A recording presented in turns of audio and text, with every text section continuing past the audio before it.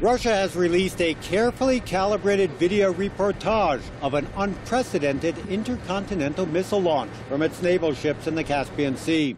Moscow says the ships fired cruise missiles on October 7th at enemy targets in Syria.